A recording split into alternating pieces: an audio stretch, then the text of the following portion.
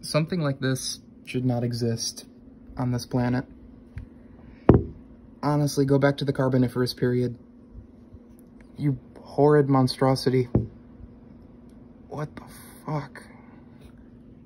Look at that. Just... what the hell? How did it even get that mutation? Just looking at this thing is just... what the hell is that? This is the most deformed looking stink bug I have seen in my entire life. You probably shouldn't exist. Might be a crossbreed, for all I know. Like, is it like the hive mother or something? Is it like the matriarch? Because it's freaking huge. It looks... this is the absolute biggest stink bug most people have probably ever seen. Seriously, just... what the hell?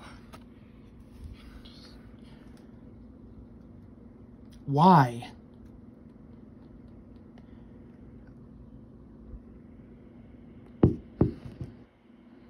Why?